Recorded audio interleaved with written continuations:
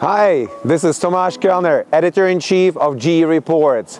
Today we are in Cameri, Italy, where great things are happening in additive technologies for Avio Aero, the GE aviation business.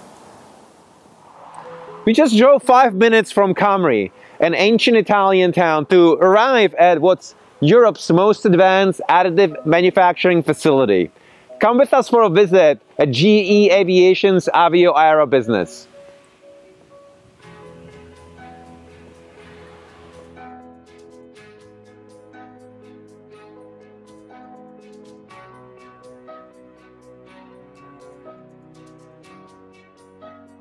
Hi there. Hey, hi Thomas. How are you? Fine. And you? Nice to meet you. Nice to meet you too. I'm Dario, manufacturing engineer of this Cameri plant. Thanks so much for having us. We hear a lot about additive manufacturing, but what is it exactly? Can you describe it for us? Yeah, for sure. Additive manufacturing is a completely breakthrough technology respect to the past because we are adding material layer by layer in order to obtain a net shape product. In the past, we usually cut material, so subtracting material. So that's a huge advantage respect the past. Now, why is it so beneficial for your company, for GE and for Avio Aero? It's beneficial for different aspects because we are for sure saving material, so we are more green and we are saving cost. And also from the design point of view, we have huge advantages in terms of degrees of freedom. So our designers are very happy to this because they can use the material only when is needed, and it's the maximum aspiration for a design engineer. Great. Well, can we see some additive manufacturing machines? Yeah, for sure. Follow me. I can show you. Let's go. Dario, yeah. So here we are in the additive manufacturing factory. Now, what's happening in these black boxes? You are right. This is one of the two technology that we have here. This is the electron beam melting. So inside of these black boxes, basically, we have no more than an old television. But the electron beam, in this case, instead of drawing images on a screen, is drawing images on a bed of powder. And what we are obtaining is layer by layer this kind of product. So what happens is the electron beam shoots down from the top to the powder of the material and basically welds it layer by layer as you grow, right? Correct. Now, how long does it take to produce a blade like this? Yeah, it depends by the size, but we are talking about 2 or 3 days. It depends by the size of the blade, but you have to imagine that we are not building only one blade per shot, but we are building a cluster of 6, 8, 9 blades. It depends by the size. So it's like a forest of blades inside that machine. Yeah, it's like a forest. Now, Dario, tell me, how does one become an additive manufacturing engineer? I mean, these technologies are so new. I mean, you're young, but you couldn't have possibly studied them in school. No, I studied mechanical engineer at the Polytechnic of Turin, but tomorrow you will be at Polytechnic, where now Avio has an additive lab. Very interesting. Well, Dario, thank you so much for showing us around. You're welcome. See you soon. Thank you. Bye. Bye-bye.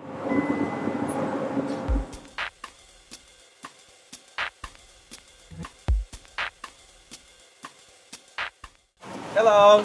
Good morning, Thomas. Welcome. I'm Franco Tortarolo from Avio Aero, responsible for research programs. Nice to meet you, Franco. So tell us about your research program. You are at the campus of Politecnico, and Politecnico is one of the key actors for us in the frame of the network. We have a strong network for research and innovation. Tell us about the network. So how does it work? We started in the 90s, early in the 90s. To stay on the edge of the technological issues, we required collaboration and inclusion of universities as small medium enterprise. So we have a lot of collaborations with them. So which universities are part of these networks, and what companies do you work with? There are roughly 20 universities. Polytechnico is one of them. Then there are other minis in Italy, roughly 20 from the south to the north, and small medium enterprises that are supporting the research because they are flexible, cheap and fast. What are some of the technologies that are most exciting for you? There are many technologies, but probably the most technology today is the additive manufacturing that we are developing since, let me say, 10 years with Polytechnico. And have you seen Cameri? So that's Cameri is the plant that has been basically from these collaborations, and now we are going to launch a joint lab fully dedicated to the research of additive manufacturing here at Polytechnico, which is in that part of the building. Tell us about the lab. What's going to be happening inside? We are going to recruit young talents and develop new materials, new components to test new machines. It will be an area of 600 square meters roughly, with 4 or 5 machines of the last generation, and we'll try to expand the future of the components using this technology. Great. Well, Franco, thank you so much for talking to us. Thank you to you. Very nice to meet you. Bye-bye. Thank you very much. Bye.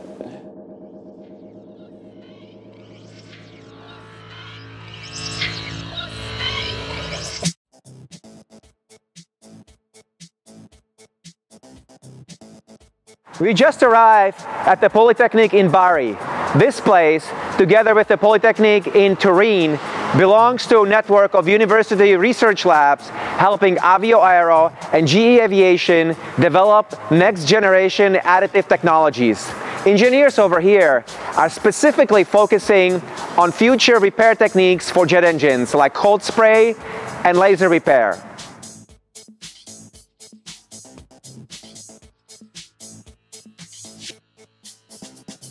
Hello. Hello. Hi, Tomas. Nice to meet you. I'm Gregorio. Welcome to the Apulia Repair Development Center. Thanks so much. This is a new lab that we opened last November, and is a partnership between Avio Aero and the Polytechnic of Bari. Let's go take a look. Yeah, let's go. Follow me.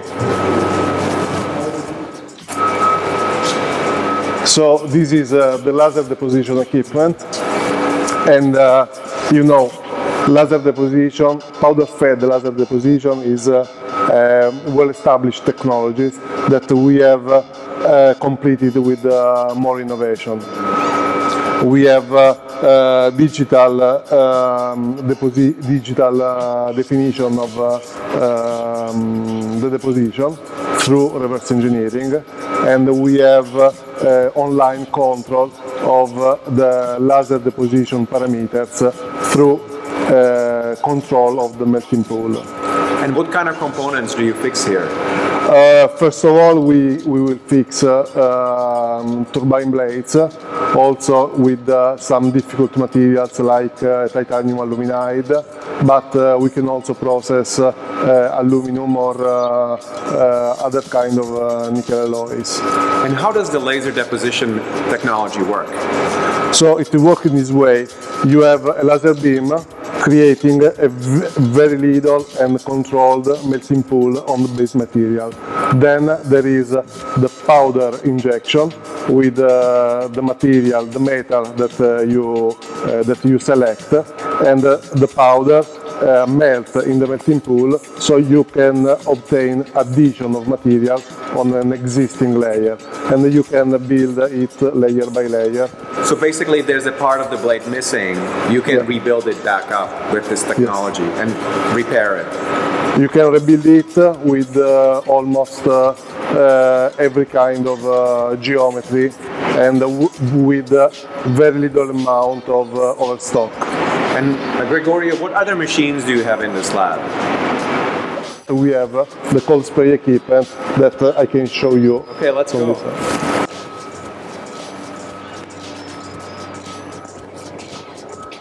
Gregorio, what is this machine? This is our cold spray equipment. And what does it do? The cold spray is a very innovative repair technologies, and it is able to rebuild part of one component by spraying metallic powder at high velocity. Can you tell me how does it work and how high the velocity is that makes the particles fly? The velocity is several times the speed of sound, and it is able to obtain abration of the metal particle without fusion and without melting. So the innovation is mainly on this. So basically the particle flies so fast, several times the speed of sound, that when it hits the blade or the component that you need to repair, it just sticks. Yes, that's right. We don't have fusion, we don't have heat transfer, we don't affect in any way the geometry and the structural properties of the base material. And this is very important when you try to repair something already existing. And this also belongs to the family of additive technologies, right?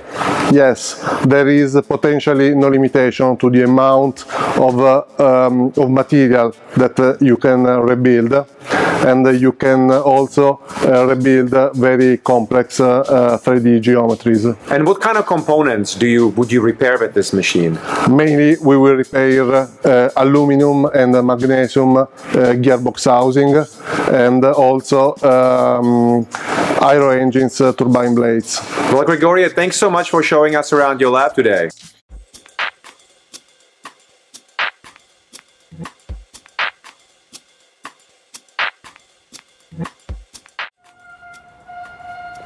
Welcome to Pomigliano, an industrial suburb just outside of Naples. Many large companies have their factories here, including Avio Aero, a GE aviation business. They make next generation engines here that include additive parts. Let's take a look. Hello. Welcome. Hi, nice to meet you. My name is Giacomo Veneruso. I am a manufacturing engineer of Airfoil Center here in Pomigliano. Giacomo, what is it that you're holding in your hand? This is a 3D blade printed that we are now working in our Airfoil Center.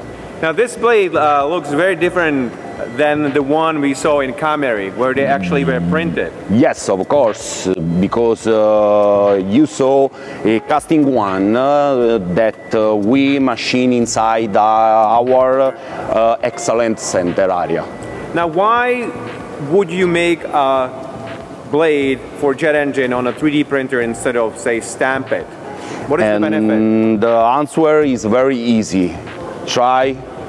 Wow, it's very light. Very light. So what are the benefits? So if you have a light printed blade, then you have a lighter jet engine? Of course. What material is it made from? This is titanium aluminide. It's a new material that we use to LPT stage 4, 5 and 6 on Gen X new engine. So this is the LPT stands for the low pressure turbine, yes, right? Of course. And the GE9X, I see signs for the GE9X all over display. Yes, everywhere. That is the world's largest jet engine. You are right. That the GE is right now assembling. Yes, and it's testing. a big challenge Yes, big challenge for everyone that is working on. Great. Well, Giacomo, thank you so much for having us. Nice to meet you. Nice Welcome. to meet you too.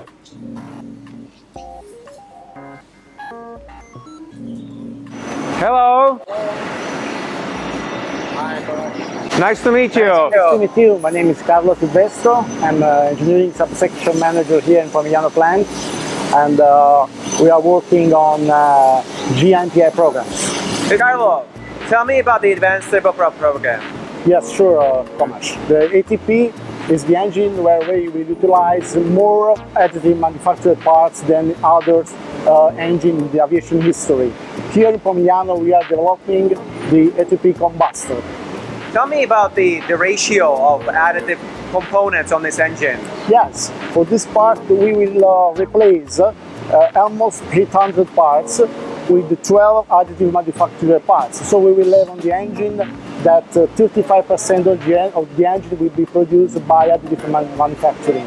That is really interesting. And so exactly what in Pomigliano you are trying to figure out how to manufacture these new parts, because this is for the first time. No one has done this before. This is the first time. We already received some prototype from ATC. We are developing this new combustor chamber. This is, let's say, an innovation for Avio Aero for GE Aviation, because it's the first time we are developing and producing a reverse flow combustor chamber. Very good. Well, Carlo, thank you so much for talking to us. Let's take a look at the manufacturing. Okay. Hi Tomas, how are you? Nice to meet you. Nice to meet you. I am Eugenio Zerenga. I am NPI lead in Combustor Center in the Manufacturing Technology Department. Eugenio, I have a question for you. We just heard about the new advanced turboprop, and that about a third of the engine is going to be produced on additive manufacturing machines. Give us an example. What do you do here?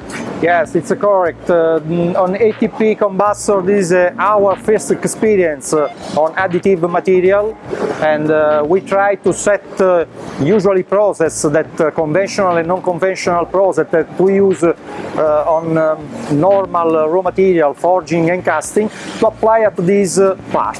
So it's a manufacturing process because it is so new that you actually have to test it out. Yes, yes, we try to test this process and share also with other side, just to give our experience on this part. So what are you testing right now? Yes, the testing is conventional operation. We already done the turning operation, milling operation, and this moment it's possible to see the outer liner in laser machine, okay? While here it's possible to see the inner liner. Also this part wait to perform the laser drilling operation. So I can see, so this entire part, this large part was 3D printed? Yes, yes, this and also the outer. At the final, both part we assemble also in our house. Great. Well, Eugenio, thank you so much for showing us around. Okay, very thanks. We have a long journey ahead of us, but you should feel very comfortable that Italy and Avio Aero are going to be in the center of the growth of our additive ecosystem as we go forward.